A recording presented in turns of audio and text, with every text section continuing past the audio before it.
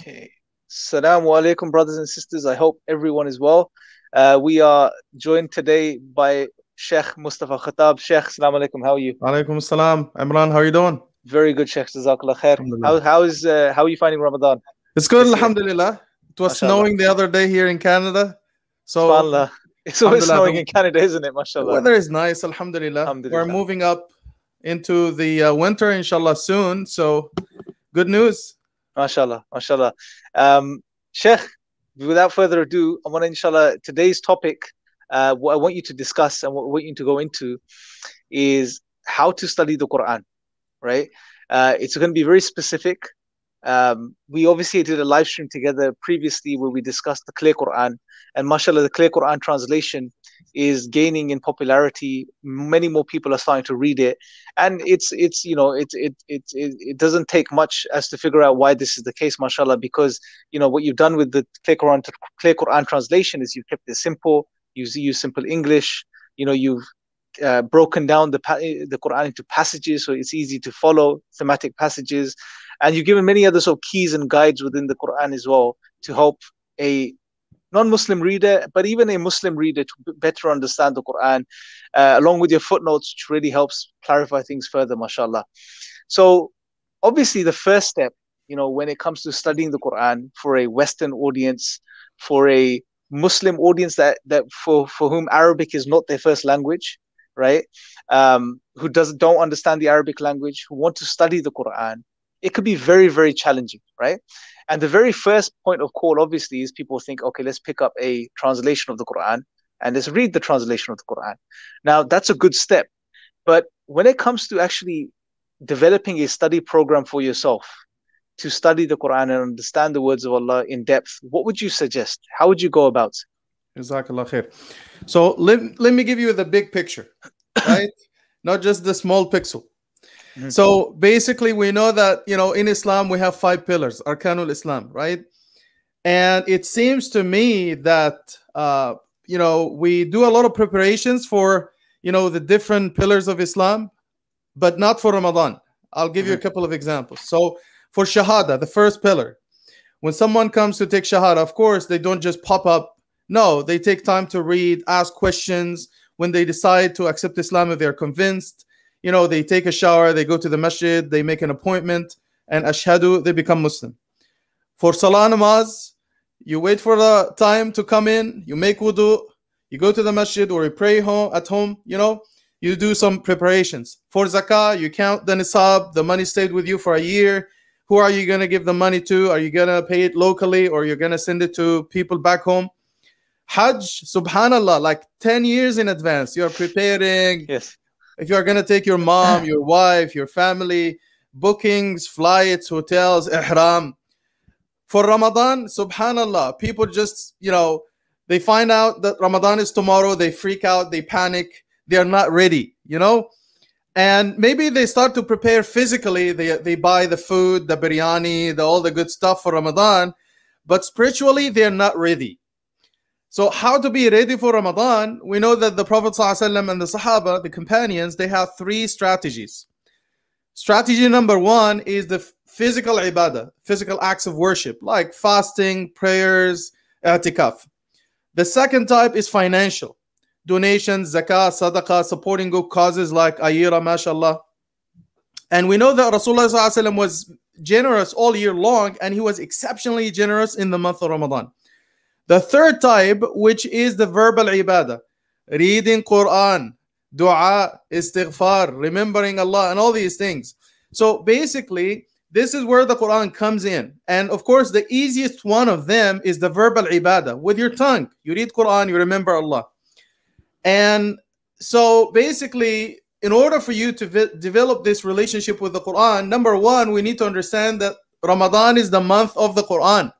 Allah says it repeatedly. So He chose Ramadan to reveal the Quran for a reason. And we know that everything is multiplied in this month. You donate, you get multiplied rewards. You pray namaz, multiplied rewards. You read Quran, multiplied rewards. So basically, you have to have a personal connection with the Quran and reading the Quran. And some people think my relationship with the Quran stops at memorizing it. This is the maximum that I can do. And memorizing the Quran is an amazing thing. Allah will bless you and your family, your parents on Judgment Day. But this is just a basic level. Reading it and memorizing it, alhamdulillah. But there are some other levels. Doing tadabbur on the Quran, reflecting on what you are reading, not just reading the Quran like a newspaper. Understanding it fully and applying it to your life. Because subhanAllah, the way the Sahaba did it, like Abdullah ibn Umar, it took him 5 years to finish Surah Baqarah, to memorize the surah, because every time he memorized 5 verses, he wouldn't move to the next 5 until he fully understood these 5 and he applied them, right? So this was their connection with the Quran. So if Allah says, do this or don't do this, some of us pretend like it's talking to my cousin, it's not talking to me. But, you know, for the Sahaba, it was talking to them.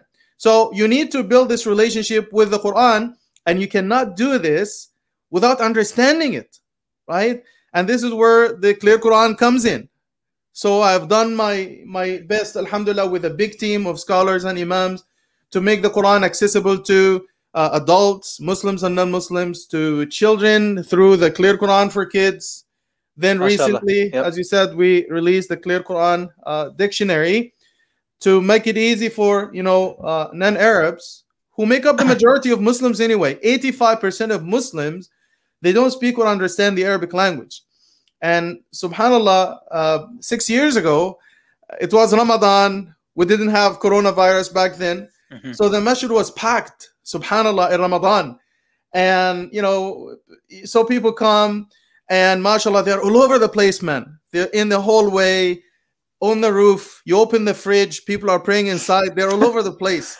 And one Pakistani brother, he said, Imam, like, subhanAllah, I've been standing in namaz, in salat, tarawih, qiyam for like an hour or more, and I don't understand what is being recited. And my Arab and, you know, brothers and sisters, wherever there is an emotional ayah or verse, they start crying, but I don't know why they're crying.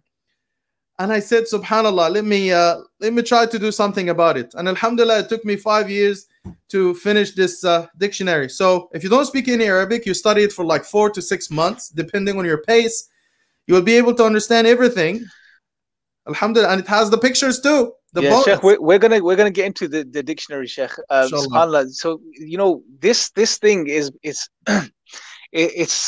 a nerve with me as well, right? It just strikes a nerve with me each time. I don't know why. We don't need to get into this, but the perception that's emerged within the Muslim community, and to a degree in the non-Muslim community, about the Quran and the relationship with that one has to have with the Quran, is one, I believe, which is not authentic to its true objective and purpose. And what I mean by this is, mashallah, and this is not taking anything away from this, but when even if we study traditionally, if we study in the madrasas and so on and so forth, or even if we just get a good Islamic upbringing in our homes, in a Muslim family, the idea that comes across is, okay, this is the Quran, these are the words of Allah. Especially the Indo-Pakistani community, the idea is, okay, you have to learn how to read this. Okay, so we go to teachers, we learn, sometimes mosques. Back in the day, it used to be very challenging because the sticks would come out sometimes, mashallah, yeah. But these days, alhamdulillah, there's no sticks, right? Yeah. But still, so you have to go there, you have to learn how to read, okay, which is important. We learn to read, and then to top this up, if you want to go to another level, it's to learn how to read properly with the tajweed, right? Which is, again, very, very important, right? So we don't misread the Quran and mispronounce the words of Allah. But that's the focus, and you learn to do this proficiently, and you do this every single day if you can, right? Or as regularly as you can. And that's where it stops, Sheikh. That's where it stops. It's like, yes. But for me, it's been eating away at me for so many years. Is that, well, doesn't Allah say that this is, you know, hudan lil muttaqin, this is hudan lil nas, this is guidance for humanity, for the people of taqwa. Now, how can something be guidance if it can't be understood? It's like when you're driving down a road, you know, and, you know, you're lost, for example, and you've been driving for hours, and you're just dying, you're desperate to see a sign, a road sign, which will lead you out of it. Now, that road sign is not going to be useful unless you know what that sign means, unless you can read, interpret, and understand that sign. then it's useful to you. Otherwise, you'll just drive right by. It's a colorful little picture, right? And Yes. it won't help you. But the Quran is guidance. But unless we understand what Allah is saying, how are we going to really maximize benefit from what Allah has given us? I mean, I don't know if you've noticed this, but it's just, I don't get it. I really don't understand. It's very common. It's very common. And now do you understand why Allah subhanahu wa ta'ala didn't just send the Quran here, read this, khalas, you're good to go, bye bye. No, Allah subhanahu wa ta'ala sent Rasulullah sallallahu alaihi wasallam to explain what is in the Quran, to guide people. And he was a living Quran, as Aisha radiallahu anha says in Bukhari, that he was the embodiment of the Quran. And so the Sahaba would come and ask the Prophet ﷺ about certain things in the Quran. He would teach them, and they will see the Quran in his personality. So again, it doesn't stop at just reading it, because this is not the whole purpose. And subhanallah, if you move to Egypt, it's even worse. You know, in my village, subhanallah, if you go to someone's house and they're playing the Quran in the background, the first question you ask, who died? Because usually most people, they play the Quran if someone died. Yeah. As if the Quran is the book of the dead. Even though Allah subhanahu wa ta'ala says repeatedly, including in Surah Yasin, لِيُنذِرَ مَنْ كَانَ حَيًّا. This Quran is a reminder to those who are truly alive. Also, another use of the Quran in my country back home, you know, car insurance is not fard. So if you want to have car insurance, it's okay. So people keep copies of the Quran in the front or in the back for protection against theft, against accidents. Some people use the Quran, mashallah, for they don't know how to pray istikhara, so they just open a random page, a random verse. If it talks about something positive like Jannah, they go ahead and they do it. If it talks about choking and dying and Jahannam, they run away. I'm not going to do it. And so on and so forth. So these are the uses that many people have for the Quran. When you read in the Quran, subhanallah, Allah subhanahu wa ta'ala says that this Quran is shifa. And Allah subhanahu wa ta'ala uses the words carefully. Shifa, it's not ilaj. The difference is shifa is healing. Ilaj is medicine or treatment. And the difference is maybe medicine will help you, maybe not, and maybe it will have side effects. So I remember when I was young, one time I had a fever, and I went to the doctor, and he gave me, you know, this medicine, and I read the flyer that comes with the medicine, and it says, yes, it's going to heal your fever, but it is going to give you heart attacks and blood pressure and kidney failure. And whoa, what is this, man? But for the Quran, it's a healing for sure. Shifa, linnas. So spiritual healing, economical healing, social healing, political healing, all the solutions are there in the Quran. Subhanallah. And this is what we need to do, to read the Quran and find the solutions, because every prophet, of course, the prophets are sampled in the Quran. They're not all mentioned in the Quran. There is a hadith that says Allah sent 124,000 prophets from Adam to Muhammad sallallahu alaihi wasallam. They are sampled in the Quran. So if you want to learn about social life, family dynamics, the challenges facing our youth, siblings rivalry, you read the story of Yusuf alayhi salam. Political corruption, Fir'aun and Musa alayhi salam. Financial corruption, Shu'aib alayhi salam. Morality in society, Lut alayhi salam. So all the solutions are there, but subhanallah, we do like the guy in this story. I'm not sure if I told you the story before. A da'i, he told me that a relative of his from Egypt a long time ago, it's a true story, he had an ear infection and he went to the doctor. Mm-hmm. And you know the story, right? Yeah. And so the doctor gave him the tablets, take one every 8 hours. So the guy came in the morning and he said, oh, the medicine is killing me. I took the first tablet, I was in pain. I took the second one, I was in tears. I took the third one, I couldn't sleep at night. So the doctor said, let me examine you. He looked, and sure enough, he found the 3 tablets stuffed in his ear. Yeah. So the medicine is correct, but the way of administering it, using it, is wrong. So we need to reassess our relationship with the Quran, reading it, doing tadabbur on it, and hifz, alhamdulillah, no problem, applying it to our lives. And this is why Allah subhanahu wa ta'ala revealed the Quran, not just to put it on the shelf, and so on and so forth. Mm-hmm.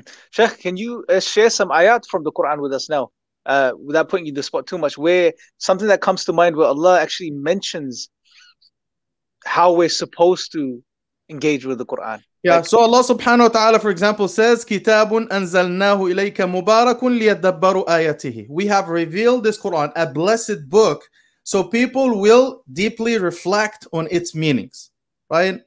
So, and so on and so forth. This concept is repeatedly mentioned in the Quran, that this book is for tadabbur, reflection, is to act upon it, and so on and so forth. okay, subhanallah, Sheikh. So, okay, next thing I want to ask you, we've highlighted an issue. We've highlighted what we should be doing instead, which is, okay, we learn to read the Quran, we learn the correct tajweed of the Quran to the best of our ability, and we have to learn to understand what Allah is saying, right? Now, Yes. obviously, we have, like we said earlier, we have the translation of the Quran, and we have your translation, the Clear Quran translation, which, mashallah, is one of the best, if not the best, English translations of the Quran that's available for several reasons. And we've got another live stream on this that people can go and watch to get more details on. But say someone has done that already, okay? So say they come from the background where they may have learned how to read the Quran, they don't understand it, they've read a translation, but they're left wanting more. They're like, okay, I've read the English, but when I listen to the Quran, it's so beautiful. Only if I could merge the two now. When I'm listening to the Quran, I could understand what's being said without referring to the translation. Only if that could be possible. And when we have this thought, many of us, we think, not for me. Right? It's not going to happen for me. It's just those special people that were born as Arabs, that learn the Arabic language, that know the Arabic, that can understand it. Now, what would you say to someone that's in that position that really wants more? How could they go about making that a reality? That where they're listening to the Quran, they understand it. When they are reading the Arabic, they understand it. Is this possible, Sheikh? If it is possible, how can they go about achieving this, and how long will it take? Yes, Jazakallah khair. So Allah subhanahu wa ta'ala revealed the Quran in Arabic for a reason. So He didn't choose English or Chinese or any other language, because the Arabic language is so rich. SubhanAllah, the Arabic language, if you look at the vocabulary of Arabic, it has more than 12 million words. SubhanAllah. That's 25 times more than the number of vocabularies in the English language, right? 25 times more. So in Arabic, we have more than 1,000 words for a line. Like Usama, Hamza, Hizabr, Ghaif, Layth, Ghadamfar, Qaswar, all these names, man. Subhanallah. And friendship, you have like 25 levels of friendship. Sadiq, Rafiq, Hamim, Khalil. It depends on how close you are, right? You will not find this in any other language. So Arabic is so rich, and words have meanings and shades of meanings and so on and so forth. So this is why Allah subhanahu wa ta'ala chose the Arabic language. It's very poetic. It's very, beautiful to the ear. It's an amazing language, to say the least, right? So in order for you to connect with the Quran, basically, if Arabic is your language, alhamdulillah. If Arabic is not your language, then you can read tarjama, translation, but the translation is not going to give you everything. No translation is perfect. The Clear Quran or any other Abdul Halim, Ahmad Zaki Hamad, no translation is perfect. They just are humble, decent, it's a decent human effort to explain the divine. We try our best to come close to the meaning, but we just capture one meaning. But the Arabic language, it has meanings and shades of meanings. So for example, in the story of Ibrahim alayhi salam, it says, فَرَاغَ عَلَيْهِمْ ضَرْبًا بِالْيَمِينِ. So he started to hit the idols, the statues, bil-yamin. So in tafsir, they give you so many different meanings for the word yamin. It could be the right hand, or it could mean with all of his power and might, or it could mean by the oath that he had taken to destroy those statues. All of these meanings are acceptable. There are some other meanings, but I'm just giving you a flavor. And this is why Allah chose Arabic, because the word yamin has more than 7 different meanings, right?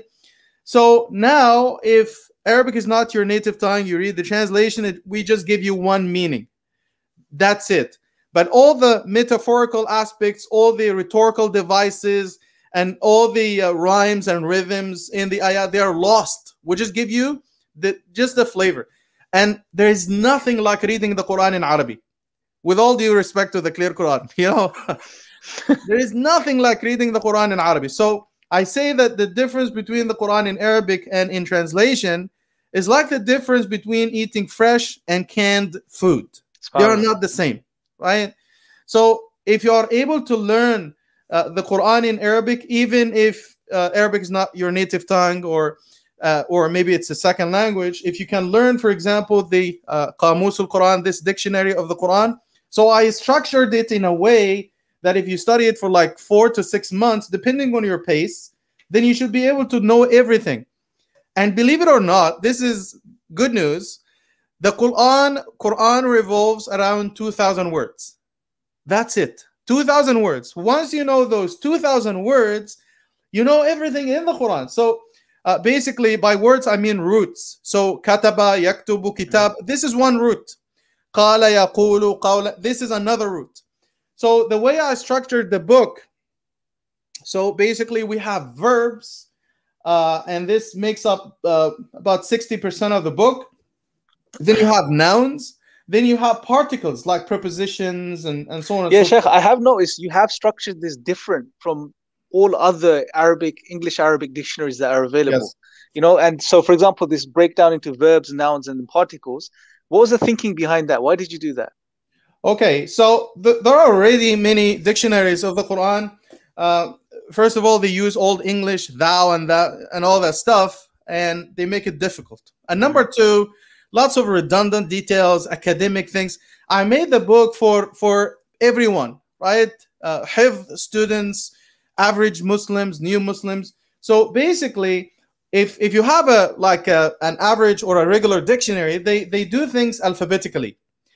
From what I have seen, people don't go past page number 5 or 10 because they start with Abba, Abaqa, and each of them appears only once in the entire Quran. So when you do the first, let's say 50 pages, 100 pages, and you read in the Quran, you don't recognize any of the words because they come like once or twice, or what is this? Yep. So who cares about alphabetically? The most important thing is for you to understand. Whether you do it alphabetically or thematically, it doesn't matter. What matters is the target, and the target is to understand the Quran. So I did it based on frequency and theme. Mashallah. So instead of starting with abaqa, which means to run away, escape, which appears only once in the Quran, I started with qala, which appears many times in the Quran. 1,700 times in the Quran. Qala, right? Allah. So this means that you can see it an average of 3 to 5 times on the same page. So once you do the first 20 pages, qala, amana, kana, these words appear hundreds, if not 1,500 times in the Quran, then you can recognize the words immediately when you read. There is another feature, and Alhamdulillah, I'm grateful to Allah subhanahu wa ta'ala for guiding me to this feat. If you go to page 472, this particular part is very special to me. I'm going to turn to it as well, Sheikh, as you're mentioning it. 472, yes. Yes, 472. Yeah. We know that at Al-Azhar, where I got my education, they used to have mutun, like poems and stuff for Nahu, like Alfiyat ibn Malik and Sarf and Aqidah and so on and so forth. You sum up a discourse in a poem. So usually it's like 1,000 lines, like, Ibn Malik and so on and so forth. Alfiyat ibn Malik. So Alhamdulillah, I was able to put together, a poem. You can call it a poem, but I call it coupled rhymes. 242 lines that sum up all the entries, all the roots of the Quran. SubhanAllah. The 2,000 words of the Quran in just 9 pages. So once you know those 9 pages, you know all the roots, all the words of the Quran. That's it. That's amazing. MashaAllah. And I did it in a way with the rhymes and, the coupled rhymes. So once you memorize those with the rhymes, it becomes super easy, inshallah. So what you're saying, Sheikh, if someone wants to memorize these 9 pages, right? For example, would you say they memorize it with obviously the meanings of the words in the poems, right? And then when they have that, then they have the entire catalog, the entire library in their head, basically. Yes, and of course they need to go through the book to study the different forms of the word, right? Sheikh, this is amazing, mashallah. when I was really heavily focusing on about 3 years ago on Arabic, I sort of one of the things I realized and I categorized this way was there's two types of ways we memorize, right? I called it there's rotor memory and then there's sort of trigger memory. Okay, what I call it is trigger memory, and you've basically captured both of them in this dictionary. So rotor memory, what I referred to was, when you memorize something as a rotor, you do it over and over again Yes. till it becomes fixed in your head, right? So, for example, Khattab, it means, to write, book, etc. You get the roots from it. You keep memorizing it till you remember it. That's rotor memory, and the trigger memory I refer to as words that you can't recall off the top of your head, but when you see them in the Quran, it comes to you, right? Yes. So it gets triggered. Now, what you've done, the entire dictionary, it facilitates trigger memory. So when you learn the words, you read it, and you study it, when you see the words in the Quran, it will come back to you, especially with the pictures that I want to get into in a second. Yes. And then at the end here on page 472, you've catered for rotor memory as well. That if someone wants to actually memorize and learn it and keep it in mind, then you could do it by memorizing these 9 pages, basically. Yes. I'm a visual Subhanallah. learner, and I Yeah. believe many people are the same way. So when I studied at Al Azhar, I used to sum up, words in an illustration because it will help me to remember. And I did the same thing here with the Quran. So basically, I I'll, tried I'll, to I'll sum hold up, it up so while you're speaking, so everyone can see what you've done, basically, the yeah. images and So stuff, I inshallah. tried to sum up words in pictures and illustrations. So, mashallah, I got some quality pictures here, and it took me like 3 months to be able to find, word pictures, illustrations that reflect the true meaning of the word. Yeah, and Yeah. say, for example, I'm going to give you this example here. I'm not sure if you can see it. It's on page 57. So the word akala, root 86. So I numbered the roots. So root 86. You see the guy who is eating? Mm-hmm. So this word has two meanings in the Quran: to eat food and to consume illegal gain, money. So I incorporated both in the same picture. Subhanallah. And I did the same thing Amazing, with mashallah. other pictures and Yeah, illustrations. this is what I was going to mention earlier, Sheikh. It's like the pictures aren't just, okay, we're going to add in pictures for the visual element. They're actually well thought out. So every picture contains, you've tried to capture almost all of the meanings of that particular word in the picture. So this word, where you've, entry number 15, nawasa, where you get nas and insan from, Yes. you've got an image, which I found really interesting, of a thumbs up, right, which is made of people gathered together, Yes. right? So and the meaning of the word, as you've written here, a positive, cozy feeling one has, especially with people they can relate to. So it captures the idea of people, that the words you get from the root, which is nas and insan. It captures community and people coming together, and it captures positivity, which is the meaning of the word. Yes. Now, I'm not going to forget that. It's in my head now, and it's very powerful, because now when I read the word insan, nas in the Quran, I know it's not only referring to people, but it's now further enriched my understanding of that word, because I know it has these connotations to it. Yes. Another quick example. The word ra's in the Quran has basically two meanings: either head, your head, ra's, or the principal amount of money. So we got both. Allah. And also, for those who are familiar with regular dictionaries, they want to find a word alphabetically. I put an alphabetical index at the end of the book, page 483. So you just go to the back and find the word alphabetically. Mm-hmm. So they are listed. Mashallah. And the beginning of each letter is highlighted. You see the ba, the ta, so you can easily find the word. Amazing, mashallah. That was the only thing I remember I was gonna message you, Sheikh. I need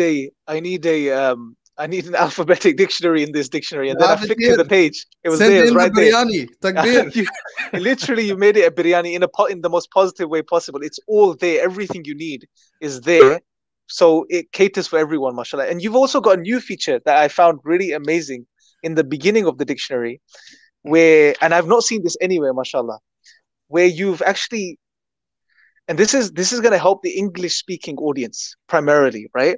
And I've seen this in the Urdu, Sheikh, by the way, because there's loads of words that are similar in Urdu to Arabic. Yes. But you've done this with the English, which I started laughing, and I was amazed, mashallah, because what you've shown is that there are words in the English that have similar as far as sound is concerned, the way they pronounce in the Arabic. So they have similar counterparts and they share the meaning. They have the same meaning. True. SubhanAllah. Like the word maraja in the Quran, maraj al-Bahraini in Surah Rahman. Yeah. Maraja in Arabic means merge in English. Maraja, merge. Kahf and cave. There are so many examples. Ifk and fake, same meaning. Munhamir, hammering, and so on and so forth. How did you come across this, Sheikh? Was this just something you just realized, or did you pick this up from somewhere else? While I was working on the dictionary, I found out that the sound of some words, they sound the same and the meaning is identical. So I did some research and I listed a couple of dictionaries that cover this aspect of words in the English language of Arabic origins. So I listed them in the references. SubhanAllah. And the word qistas, justice. Subhanallah. SubhanAllah. Sheikh, I'm going to ask you something. So, you said, and even in the beginning of the dictionary, you mentioned, which again is very motivational. You write, in the beginning of your introduction, you mentioned that, if you want to, you should study this with the objective of studying it as beginning to end, reading through it, because that's how it's set up. Yes. And you've also highlighted here, 4 months, 120 days, studying, for example, 4 pages a day, 6 months if you study 3 pages a day, 1 year if you study 1.5 pages. Yes. You've made this very clear. Now, if someone wants to, go on this journey of spending the next year or 6 months in studying page by page, the entries, how would you specifically recommend studying the entries, right? So would you, for example, say, okay, entry number 235, start right at the top, read the word, see the picture, see the definitions, see how many times it's mentioned in the Quran, read the examples from the Quran that you've given, Quranic usage, and work through it like this? Or would you say anything else for someone to do when they're doing this? So if you see a root here, not sure if you can see it, kafara, this one here. So this is page 8. Page 8. Yeah. So basically, I listed all the different forms of the word kafara. It comes down to cover, basically. And as I mentioned to you, Imran, that there's something here, a feature in this book that I haven't seen in any other English dictionary, which is to highlight the connection between all the different meanings of the same root. Like kafara means to become a disbeliever, to cover faith with disbelief, or to be ungrateful, to cover a blessing with ingratitude, and so on and so forth. Or a kafir, a farmer who covers a seed with dirt. So so cover, to cover something is the meaning that is running through all the meanings. So they're all listed here. I listed them. Yeah. The directions are messed up. Yeah, so basically you see all the different meanings here listed, and this is the main thing that you need to know. And I gave you how many each of these meanings is mentioned in the Quran.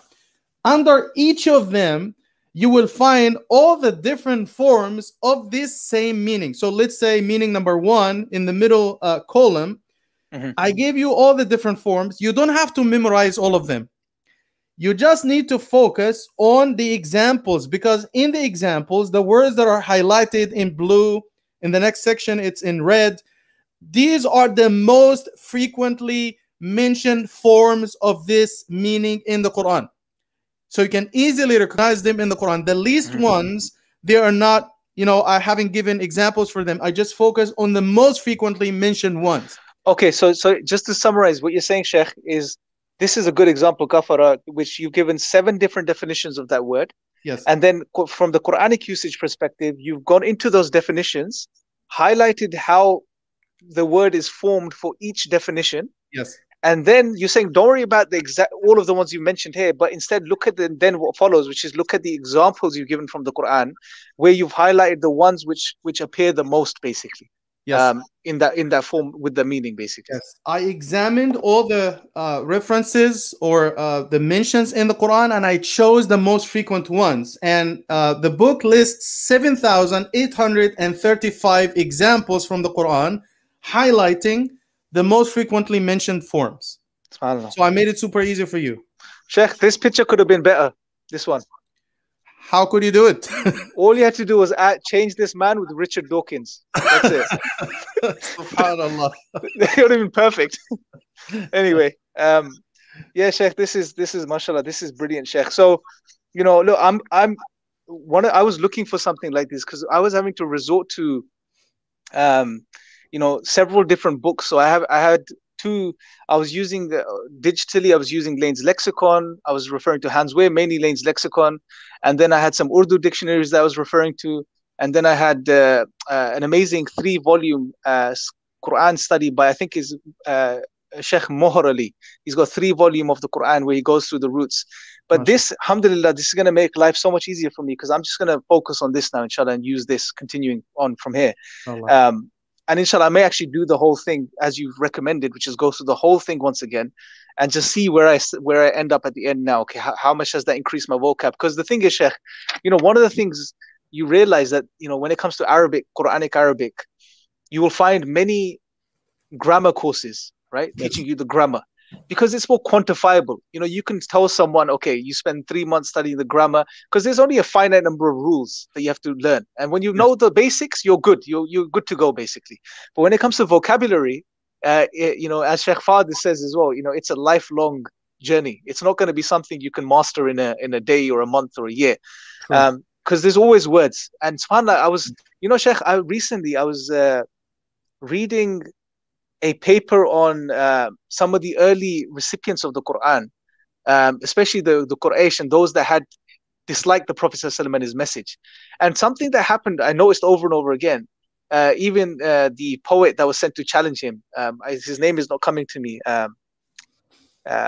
very famous poet amongst the Arabs, the best amongst them, and he was sent to challenge the Prophet ﷺ. And one thing they would all say, or many of them would say when they would listen to the Quran, this is the Arabs at the time, that I understood much of it, but there were some parts I didn't understand, right? Now, the scholars obviously mentioned that this could be one of a few reasons, either that they didn't understand some of the complex vocabulary of the Quran, although they were the Arabs and the best Arabs at the time with the language, or it could be that their hearts were sealed and that they couldn't interpret, that it wouldn't go through to them. But subhanAllah, so it should be quite motivating for those that are non-Arab as well, that look, even the Arabs that were the best at the Arabic language at the time of the Prophet ﷺ potentially didn't initially know some of the meanings of some of the words, right? Yes. So it's not that, it's just you don't know the meanings of the words of the Arabic. You can learn it as well. It's just you're starting at a far earlier stage than they were, but you can still build up to that point. And this book, inshallah, is going to help you do that. Hassan ibn Thabit, radiallahu anhu, he was the poet of Rasulullah sallallahu alaihi wasallam. He was always defending him. He's a giant when it comes to poetry. He was from Medina. So when the Quran came down, and in Surah Yusuf, it says, وَآتَتْ كُلَّ وَاحِدَةٍ مِّنْهُنَّ سِكِّينًا. The wife of Al-Aziz, she gave each of the women a knife. And he said, I didn't know the word sikinan because in Medina, we didn't use sikin, we used mudya. So I had to ask about the meaning of this word. He was a giant, he was a poet. He says it's used in Makkah, in Quraysh, but it was not used in Medina. And this is why I had to learn this meaning, right? Yeah, but of course he understood like 99% of the words, yes. But there was a few words that, that he didn't know, and he had to learn, right? SubhanAllah. So, and it's just we've got a few more to learn, but alhamdulillah, you've made it easy for us to learn, which is, now there's no excuses literally for us, SubhanAllah, especially if we, understand the value of the Quran. It's and Imran, you are my brother, and I love you more than biryani. That's a big thing coming from you, Sheikh, mashallah, because we know how much you love biryani. Subhanallah, I love biryani so much, and this is why me achi ordo bolta hu. Anyway, so as I said, Allah subhanahu wa ta'ala says in the Quran, وَلَقَدْ يَسَّرْنَا الْقُرْآنَ لِلذِّكْرِ. We made the Quran easy to remember and study and memorize. Everything is easy about the Quran. And subhanallah, as a dalil, as a proof, most of the international Quran hifz competitions, they are dominated by non-Arabs. People from Pakistan, people from Nigeria, people from Indonesia. Subhanallah, they beat Arabs in memorizing the Quran. So Allah subhanahu wa ta'ala already made it easy. The most important thing is how you study it. Don't make it difficult for yourself. Just use something easy, accessible to memorize the Quran. When it comes down to 2,000 words, that's it. 2,000 words and khalas, you're done. The other day, I was watching a show on YouTube. So this guy from from China. He was traveling in Jordan, and or maybe Japan or China. So he fell in love with a Jordanian sister. He accepted Islam, and he learned the Arabic language just to make his wife happy, right? So if this brother, this new Muslim brother, learned the Arabic language, he is able to communicate in Arabic with his wife and her in-laws in Arabic out of love for her. What about you? Do you love the Quran? Do you love Allah? Would you be willing to make this sacrifice, just like this guy in the story, right? So I think it's worth the effort. So instead of spending your whole life complaining and whining, I don't read Arabic, I don't understand. All it takes is just 4 to 6 months. You are done. You're good to go. Khalas, finished. MashaAllah. MashaAllah. Sheikh, this is brilliant. And just to summarize, Sheikh, obviously, I want you sort of come back to the original point, a sort of brief study program you can suggest to the brothers and sisters, including the dictionary, the translation, and some other things. But before that, obviously, mashallah, many people are going to be interested in where they can get this dictionary. So I know it's available in the UK at Darus Salam. Yes. Which is everyone knows in the UK, Darus Salam is if not the biggest, one of if the biggest or the biggest, Islamic books publishing company. They have stores all over the UK, so you can pick this up from Darus Salam. But if you're saying not in the UK, where else is it available at the moment? You can go to our website, theclearquran.org/dictionary. Theclearquran.org dictionary, and you will find it there, inshallah. Okay, is it in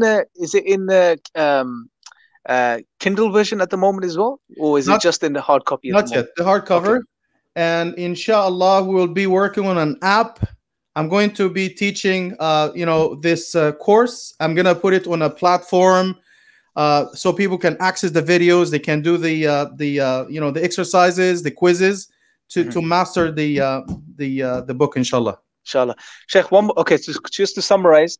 Okay, we've talked about vocabulary.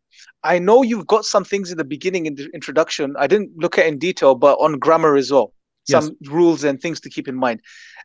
Would you say there's enough in here for basic grammar for people that want to be able to understand the Quran, or would you recommend anything alongside this? Well, studying the Arabic grammar is a lifelong journey. So for anyone to learn a language, just like me, when I started to learn the English language after the age of 20, I focus on two things: the grammar and the vocabulary, right? So basically, this book, dictionary, it focuses on the vocabulary. In the introduction, I gave you a brief overview of the basics that you need to learn to be able to study this book, how to make the distinction between a noun and a verb and a particle, and the different forms of verbs, past, present, and future. So I get how to distinguish a singular from plural, and so on and so forth. I just gave you the basics. So this would be enough.